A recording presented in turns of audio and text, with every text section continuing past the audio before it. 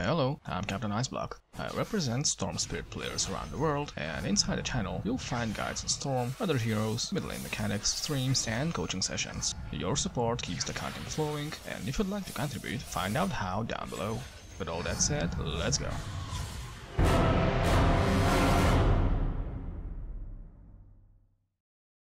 When playing in the middle, time will come when you will want to trade hits with the enemy hero. It could be continuous harassment from the start, a spell power spike from leveling up, or simply finding a free moment while the opponent is last hitting. Inevitably, when a hero's regeneration runs out, he'll have to play more passively, giving space to the opposing mid. Without mana, you cannot deliver as much damage as you want to, and with low health you have the risk of dying. In your typical mid lane, a hero is strongest when he has a solid mana and health pool at all times to be ready for any situation to arise.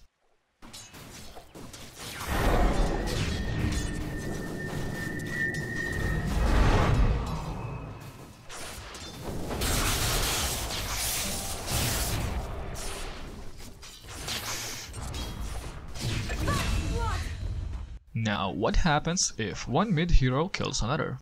The killing hero receives a nice chunk of experience and direct plus area gold bounty for the kill. However, chances are that killing the opposing hero took a lot of resources, and the aggressor now has to sit behind and find some means of regeneration, either through items or buildings. And often what ends up happening is the previously killed hero begins to take over the lane, and any initial gold and experience boost that the killing hero received is now equalized and the lane starts over. And this brings me to today's topic, tactical suiciding. Now imagine the same scenario. A hero kills a hero, gets some nice gold, decent experience. If the aggressor then also dies to the tower, both heroes will respawn and return to their lanes at around the same time.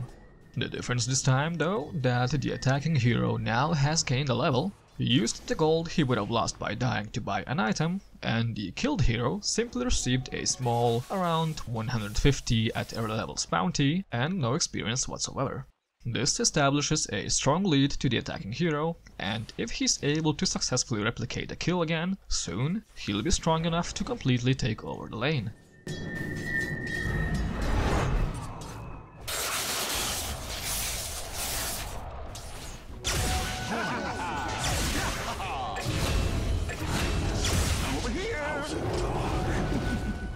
Very cool of you.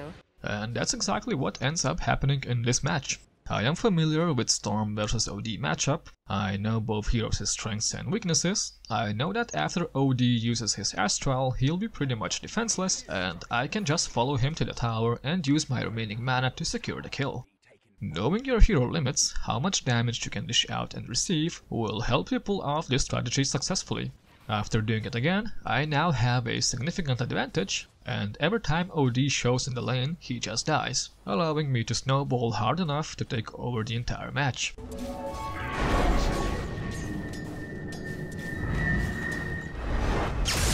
Looking for me?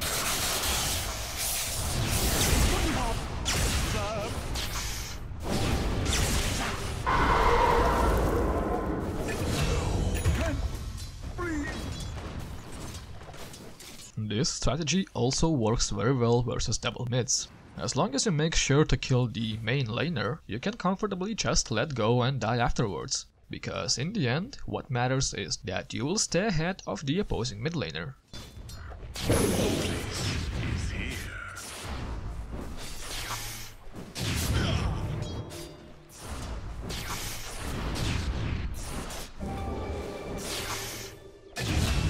Out of fuel. Blown away! My spirit sinks. In this matchup, Mirana basically lived in mid, sapping experience from her Ember, and while I did die, I managed to always kill Ember first, thus staying ahead in this dual lane scenario.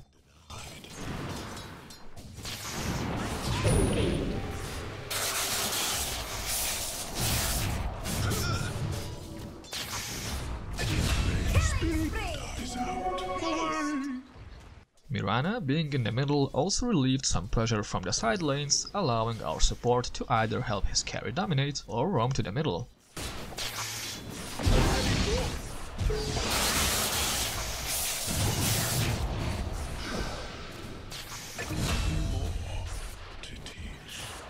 Eventually, farm and experience-deprived Ember couldn't stand against Storm, and just like that, with tactical suiciding, we've made the mid lane a dead lane for the Ember.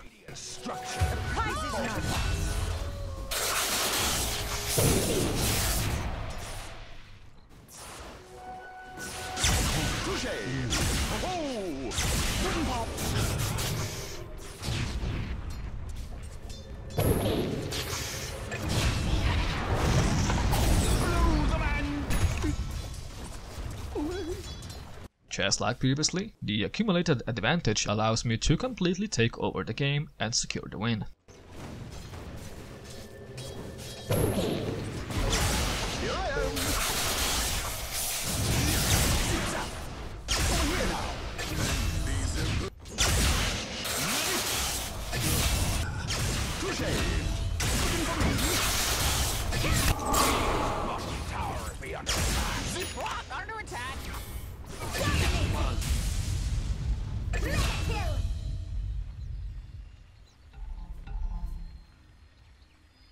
So in conclusion, if you plan to trade hits and go for the kill, make sure the enemy dies before you do, and then just hit some creeps while the tower finishes you off.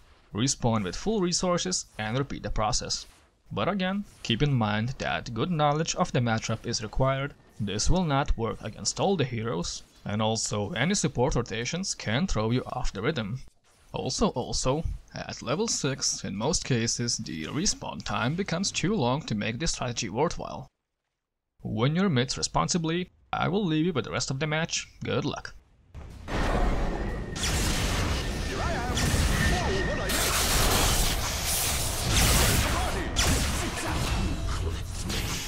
You had your warning. Dire's middle tower be taking fire.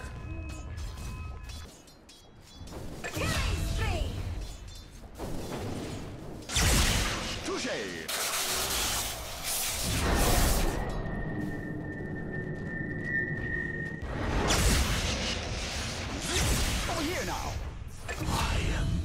Dire's middle tower. Told you a storm was coming.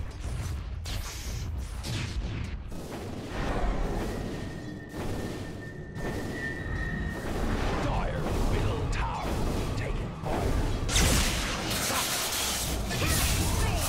Own it! You blew it.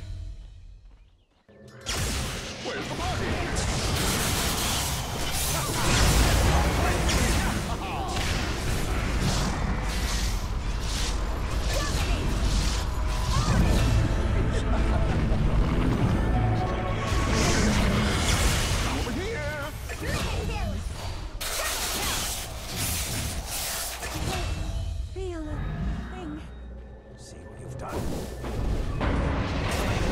Looking for me?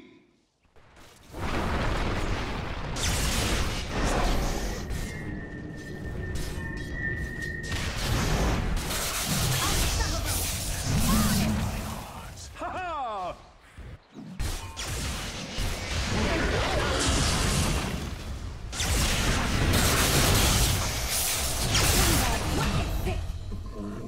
Blown away! This'll come in handy.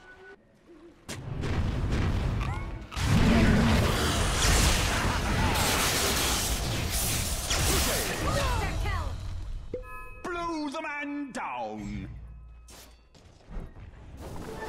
Double damage! Over here now! So heavy.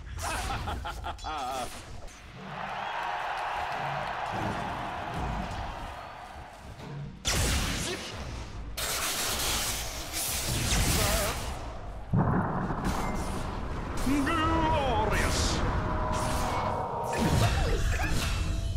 No whining now! Oh my god, Jex! I'm over here!